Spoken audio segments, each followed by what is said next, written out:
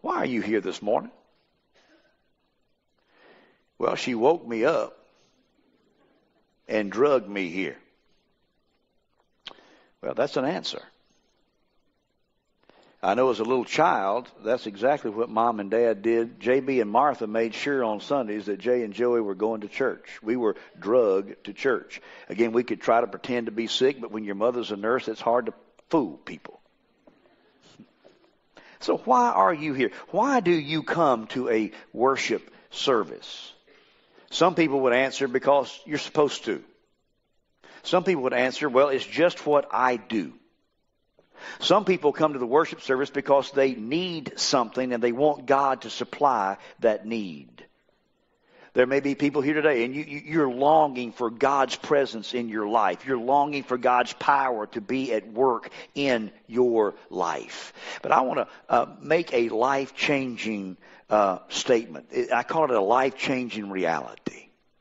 And I want you to get this life-changing reality, and you'll see it on the screen. The center of worship is not presence, power, or praise. The center of worship is sacrifice. The center of worship is sacrifice.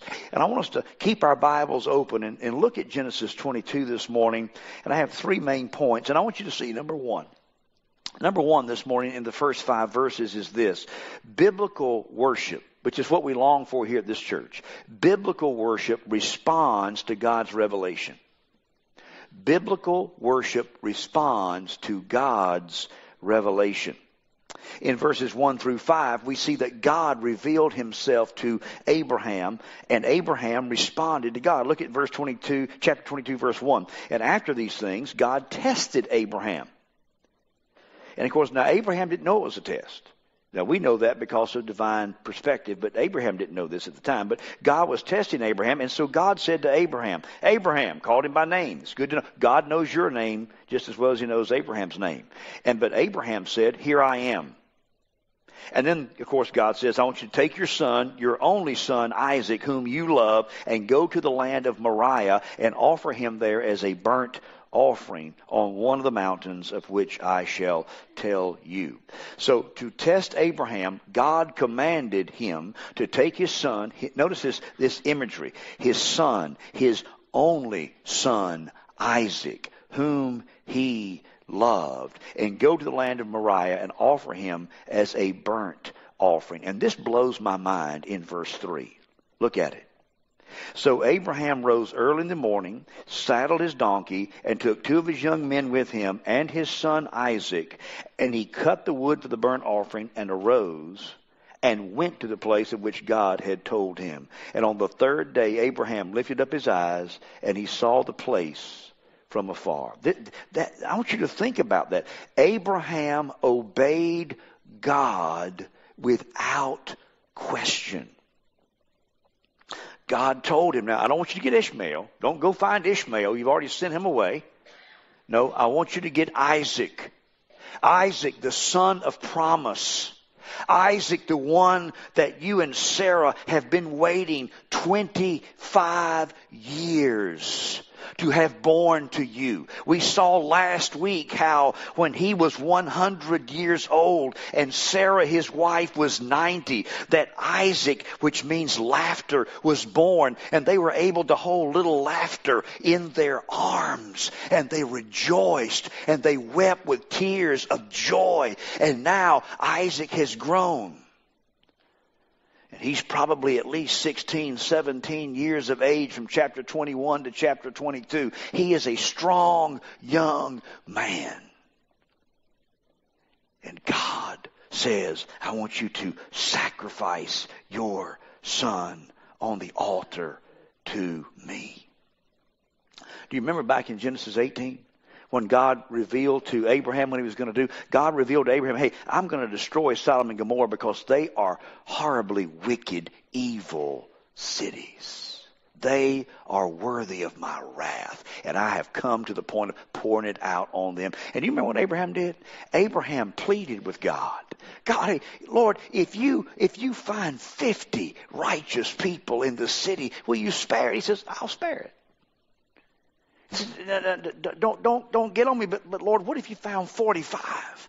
What if you found 40? What if you found 30? What if you found 20? What if you found 10? Remember, Abraham is interceding for Sodom and Gomorrah. Abraham was pleading with God, the Lord of the universe, Yahweh, the eternal, faithful, covenant-keeping God. Abraham was pleading with God to have mercy and to spare Sodom and Gomorrah. But here, there's not a word.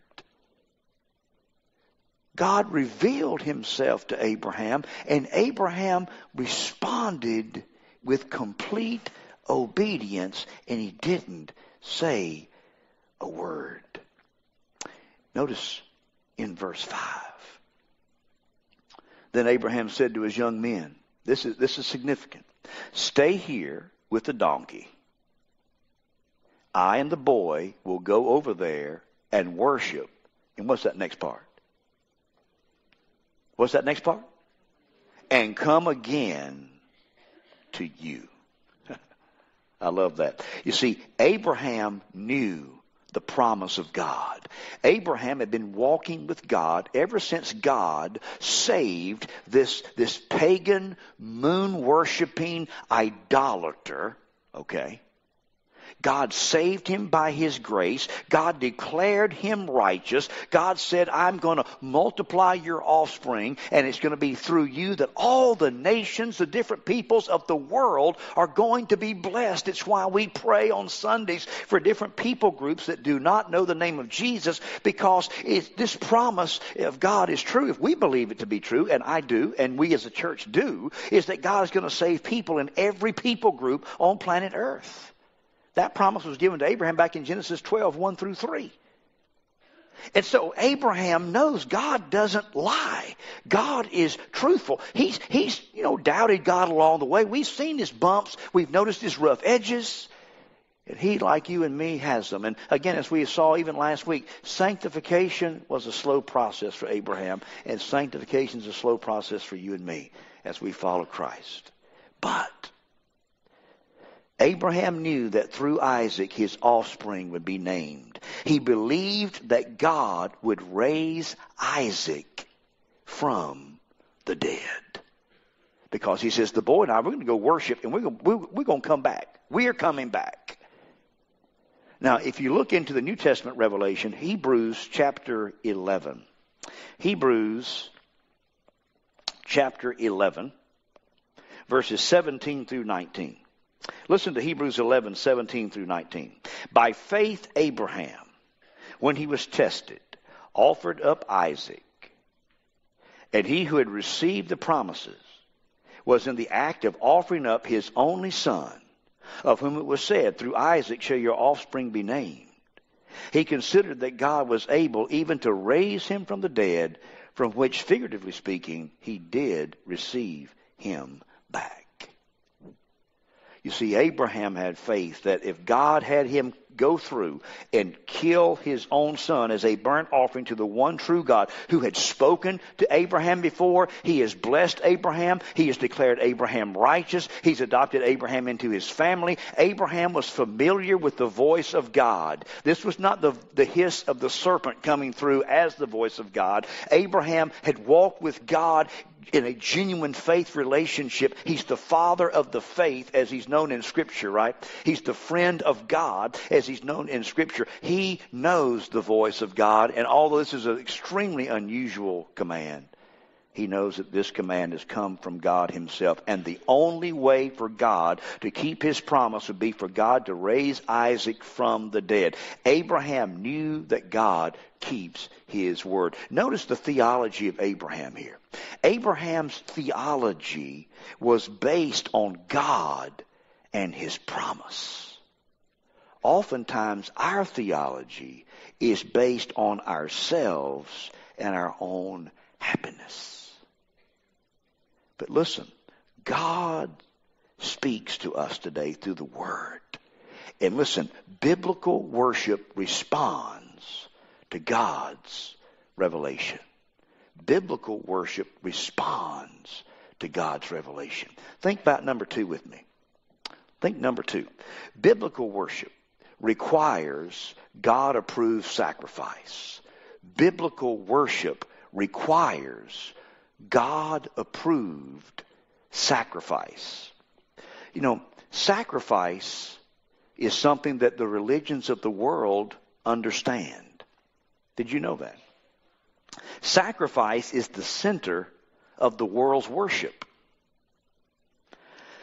For example, look into Hinduism, Buddhism, Judaism, tribal religions. It's as if man innately knows that he is guilty before God and that he must offer God a sacrifice to relieve the guilt and to do away with the guilt. There's an innate awareness in all of humanity that for all have sinned and fall short of the glory of God. I mean, in the old movies, you would have natives out in jungles offering young virgin girls to volcanoes, trying to placate the wrath of their god, whoever that god would happen to be. But you see, there's this element of worship that's in you and me. We all worship. We are born to worship the Creator God, but that's exactly as we had in community group this morning in the Gospel Project. We're all idolaters at heart. The heart is an idol factory, as John Calvin once said and wrote. We're going to worship. The question is, whom are we worshiping? And so the world religions understand sacrifice. In fact, in different world religions, they offer grain offerings, they offer flour offerings, they offer animal sacrifices, and in some world religions, they would even offer human sacrifices. See, sacrifice is the center of the world's worship. The Bible even mentions the grain offering. The Bible mentions a symbolic offering, sacrifice, the sacrifice of thanksgiving in Psalm 50, verse 14. The Bible mentions the sacrifice of praise in Hebrews 13:15. The Bible speaks of animal sacrifices, obviously, in the Old Testament. 2 Chronicles chapter 7 and verse 12, you may want to jot it down. 2 Chronicles 7:12 says that the temple is a house of sacrifice. The temple is a house of sacrifice. You see, sinners owed something to God. We sang that truth this morning. Sinners owed something to God. And so therefore the sacrifices have been offered continually. In Hebrews again, Hebrews chapter 10 and verse 1. Let me share that with you real quick. Hebrews chapter 10, verses 1 through 4. Listen to this.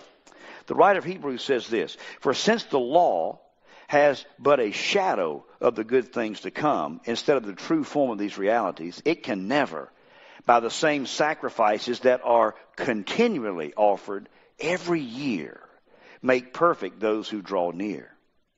Otherwise, would they not have ceased to be offered? Since the worshipers, having once been cleansed, would no longer have any consciousness of sins.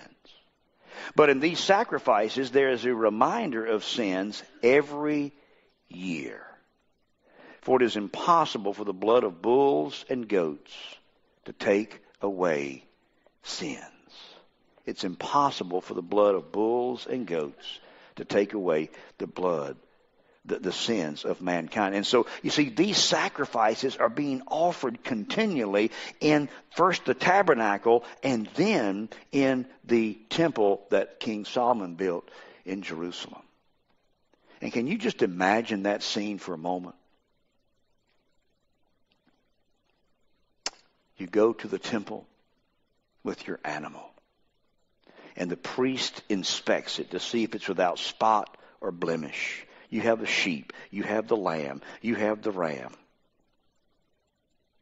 you have the animal. They inspect it. It passes muster. And then the priests, who represent the people before God, would take and they would slit the throat of the animal and drain the blood from the animal. And they would take certain parts of the animal out of its body, its carcass. And they would put the prescribed portion up on the altar of burnt offering as a fragrant aroma to God. Can you imagine the smell of blood of dead, slaughtered animals continually being there at the temple. I tend to sanitize things when I read the Bible and see the pictures in the ESV Study Bible, and it all looks so neat and organized, and it doesn't stink at all. But when you think about the reality of that and what that means, every time that a sacrifice was brought to the tabernacle and then the temple, it's a reminder of you are a sinner. And you deserve, what's being done to the animal is what you deserve. It's a thought that hit me about 2 o'clock this morning.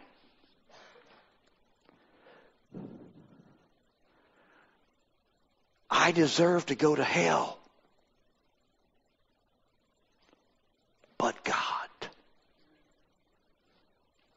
But God. We deserve to go to hell. But God. But God, in His grace, has reached out to you and me by sending His Son.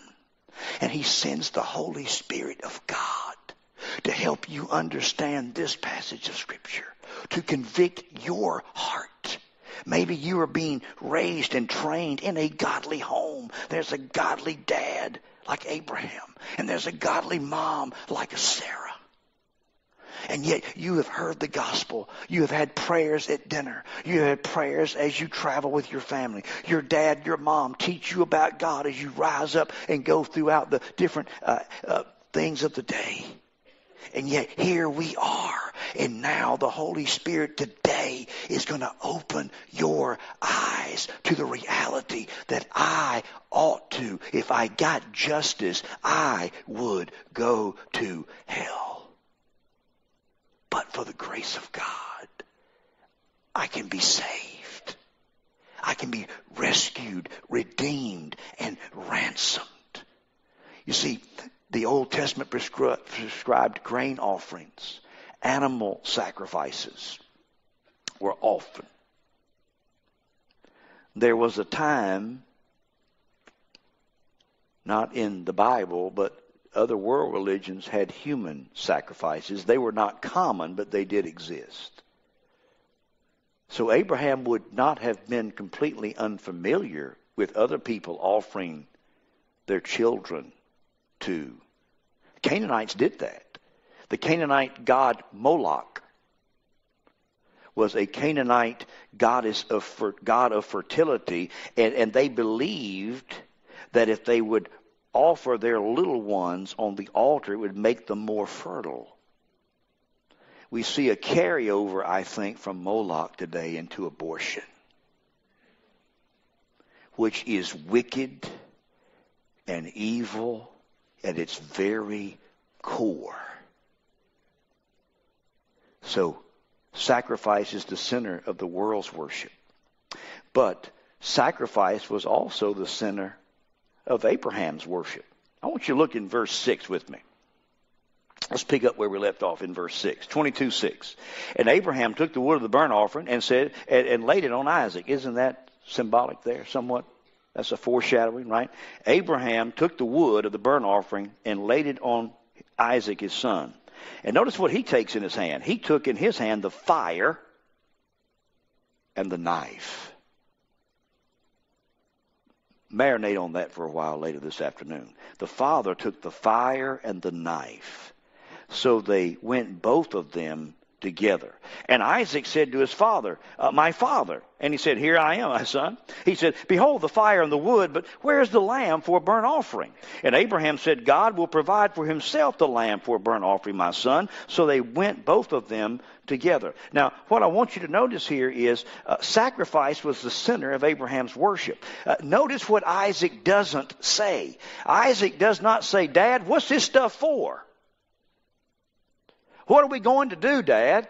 Isaac doesn't say that in the text because Abraham and Isaac both knew that worship and sacrifice, that's what it was all about.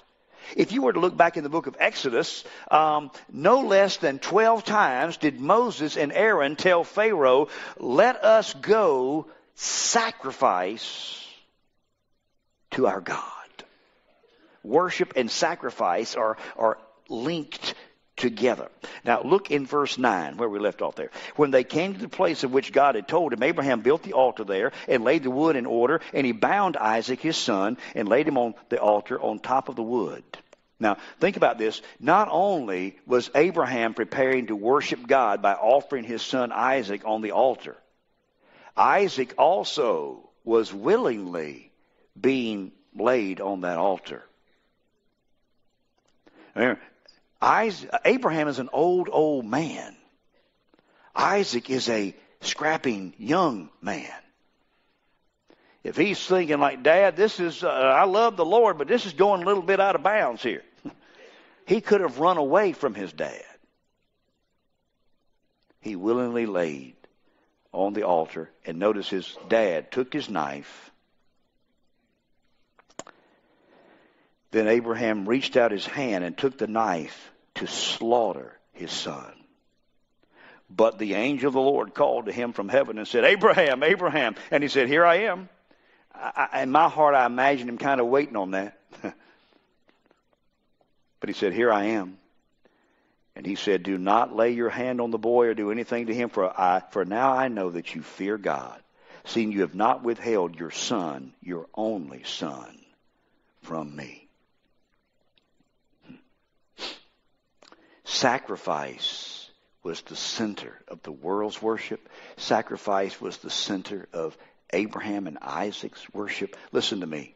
Sacrifice needs to be the center of our worship. And that moves me to point 3 in the sermon this morning. You see, biblical worship responds to God's revelation. Number 2, biblical worship requires God-approved sacrifice. Number 3, biblical worship relies on God's substitute. You can't check out on me right now. This is huge. This is the center of Christianity, point 3. Biblical worship relies on God's substitute. That's verses 13 to 19. Look at verse 13. And Abraham lifted up his eyes and looked, and behold, behind him was a ram caught in a thicket by his horns. And Abraham went and took the ram and offered it up as a burnt offering instead of his son. So Abraham called the name of that place Jehovah Jireh, the Lord will provide. As it is said to this day, on the mount of the Lord it shall be provided. You see, God did not have Abraham kill his son, his only son Isaac, whom he loved. But 2,000 years later, God would kill his son, his only son, Jesus Christ, on that hill in Moriah, Mount Moriah, Mount Calvary. This is in the land of Moriah. And I really want you to look in your Bibles with me for a moment. I want you to kind of put your marker in Genesis 22. We'll come right back to it. But go over to 1 Chronicles just a moment. If you'll just keep flipping to the right, you'll come to Samuel, Kings, and Chronicles. Go to 1 Chronicles chapter 21. 1 Chronicles chapter 21. Go to 1 Chronicles chapter 21. And look at verse 15. I want to show you this. This is so fascinating. 1 Chronicles chapter 21, verse 15. This is when David had taken the census, when he wasn't trusting in the Lord. And David took the census to see how many soldiers were going to be in his army. And so God sent a plague against the nation because of David's sinful disobedience. But in 1 Chronicles 21, verse 15, look at it. And God sent the angel to Jerusalem to destroy it. But as he was about to destroy it, the Lord saw, and he relented from the calamity. And he said to the angel who was working destruction, it is enough. Now stay your hand. And the angel of the Lord was standing by the threshing floor of Ornan the Jebusite. Do you see that? So he's at the threshing floor of Ornan the Jebusite. Look down in verse 18. Look at verse 18. Now the angel of the Lord had commanded Gad to say to David, Gad was the prophet. Gad was the prophet. So the angel of the Lord had commanded Gad, the prophet, to say to David that David should go up and raise an altar to the Lord on the threshing floor of Ornan the Jebusite. Do you see that? All right. Flip the page. Look at verse 28. 1 Chronicles 21. And look at verse 28. Look at verse 28. Verse 28. At that time, when David saw that the Lord had answered him at the threshing floor of Ornan the Jebusite, he sacrificed there. So David gave God a burnt offering on the threshing floor of Ornan the Jebusite. And remember, it's the Jebusites who occupied the city that David would call Jerusalem. Okay, now flip over to 2 Chronicles. 2 Chronicles chapter 3 and verse 1.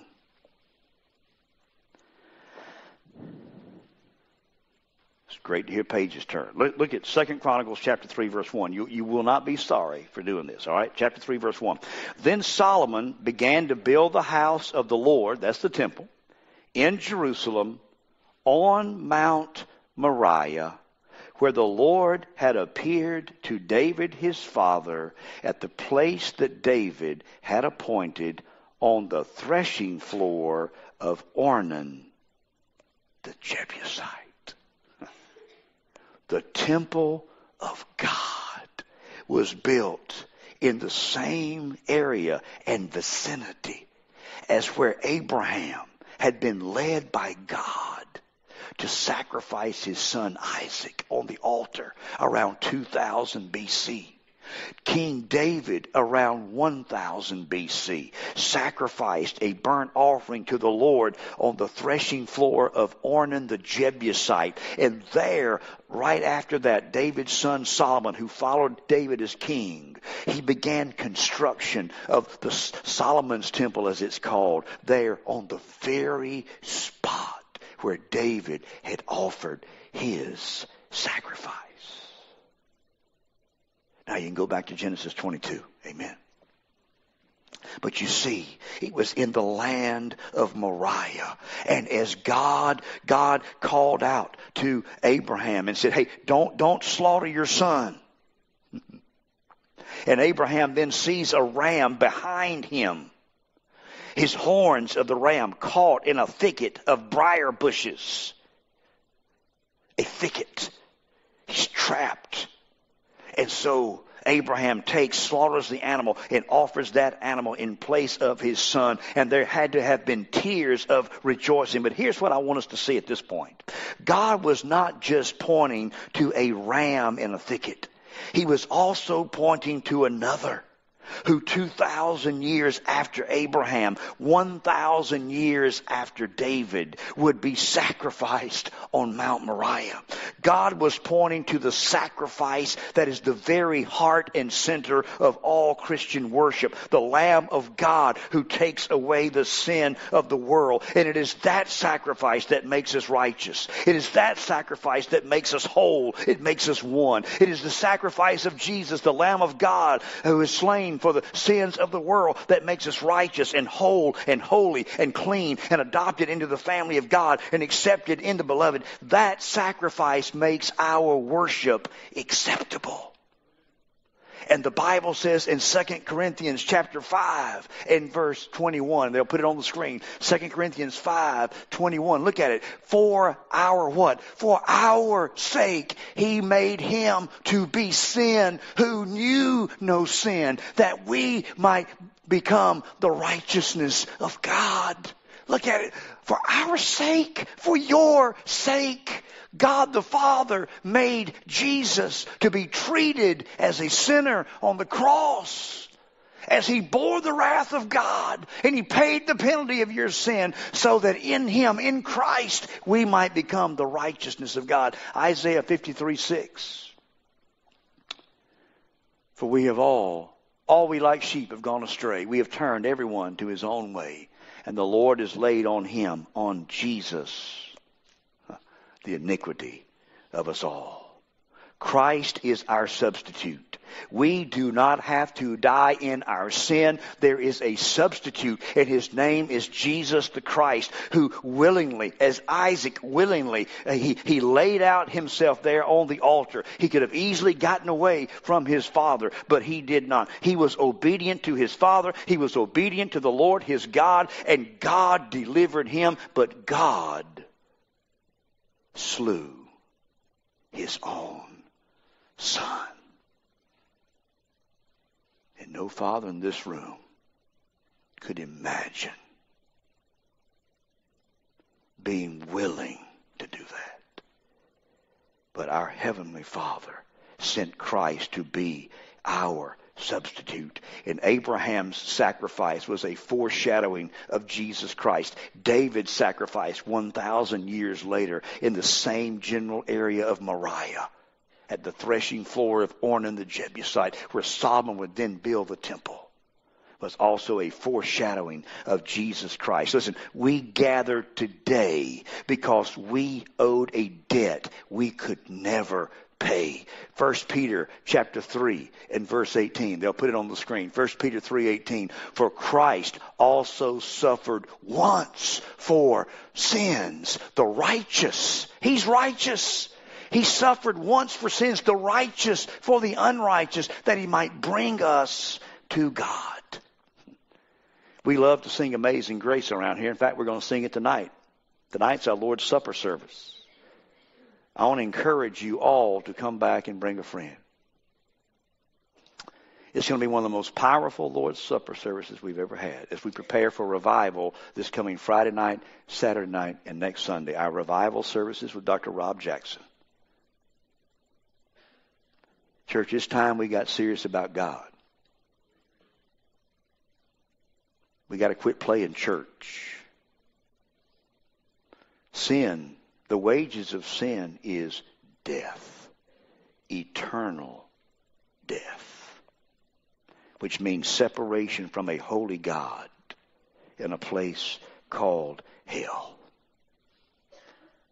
But you see, Jesus is our substitute. And we love to sing Amazing Grace, and we will open up our worship gathering tonight with Amazing Grace. How sweet the sound that saved a wretch like me.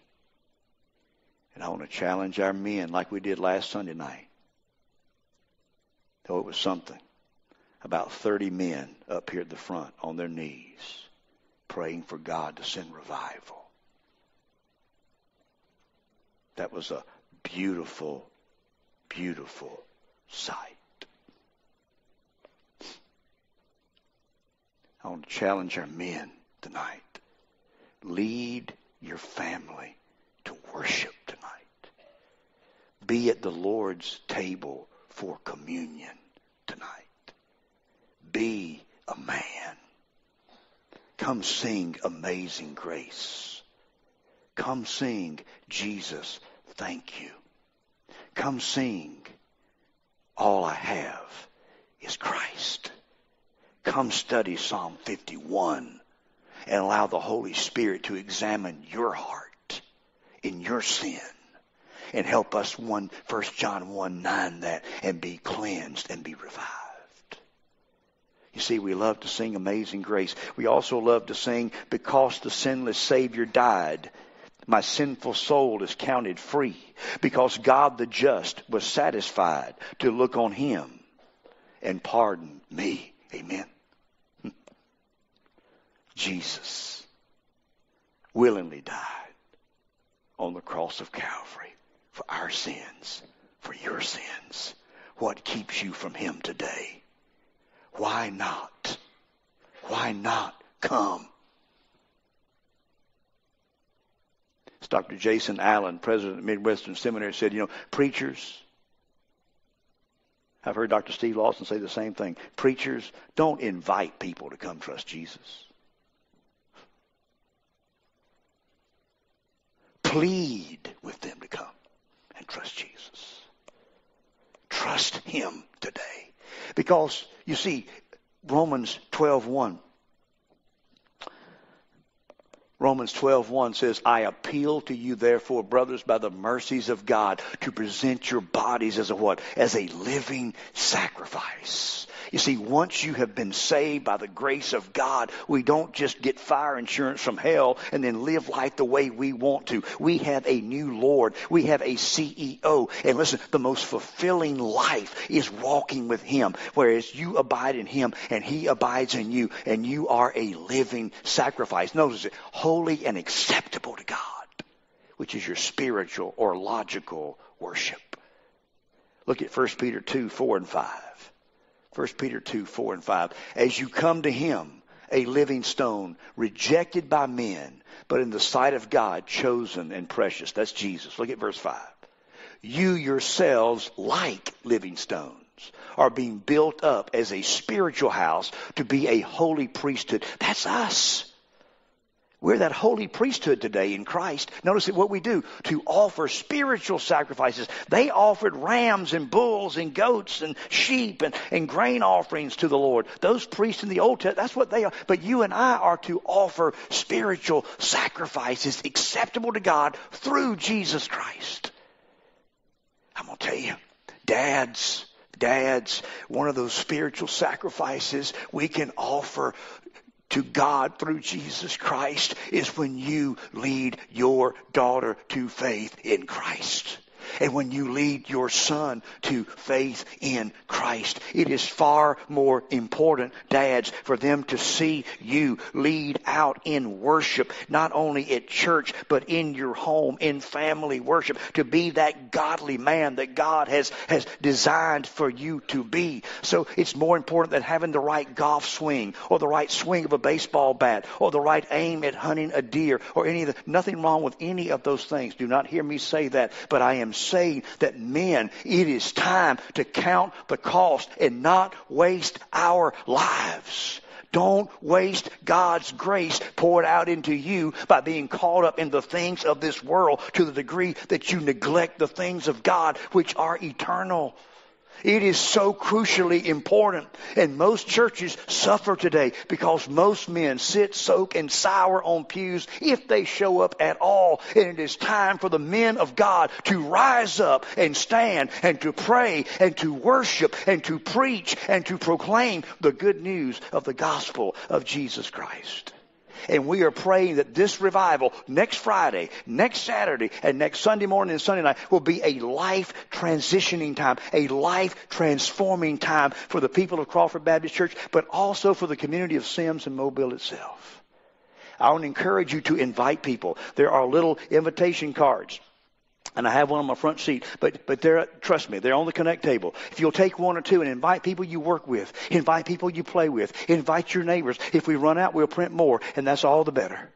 Invite them to come. Invite college students to come. Invite high schoolers to come. Next Saturday at 4 o'clock, we're going to have one of the biggest youth events we have ever had. Young people, do not miss it. Do not miss it. Make it a priority. Invite your friends to be here. Saturday, 4 o'clock in the CLC. There will be food, there will be games, there will be fun, there will be preparation for revival worship, and then that Saturday night we will have a wonderful service of worship with Dr. Rob Jackson at 6:30. Put it on your calendar. Make it a priority. Let's be living sacrifices. Let's offer spiritual sacrifices that are acceptable to God through Jesus Christ. So where are you this morning?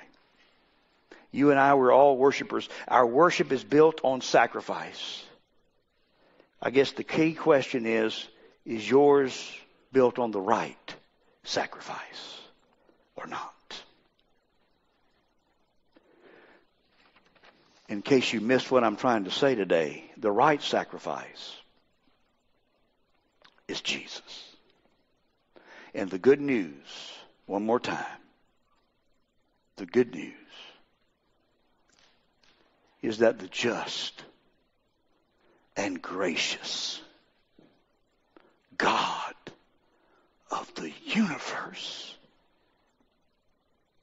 the Father, looked upon hopelessly sinful people, me and you. Nothing we can do. spiritually dead in transgressions and sins. We're not floating in the water hoping somebody will throw us a life preserver. We are dead and drowned at the bottom of the ocean. We are on the side of the road and our heart is completely dead toward God.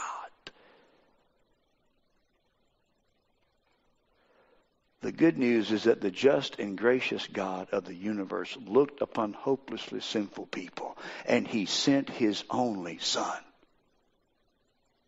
whom He loved, Jesus Christ, God in human flesh, to bear His wrath against our sin on the cross, and to show His power over sin by resurrecting Jesus from the dead, so that everyone who will turn from their sins and believe in Jesus will be reconciled to God forever. It's Genesis 22. It's the message of the Bible. It's the gospel. We need it every day.